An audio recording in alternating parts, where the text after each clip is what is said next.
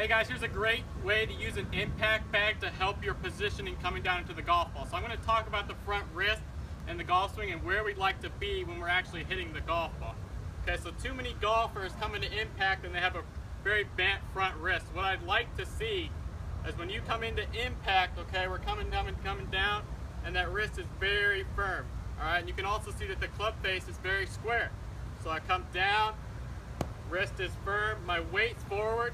And for you slicers, I'd like you to feel like your shoulders are just a little bit closed up.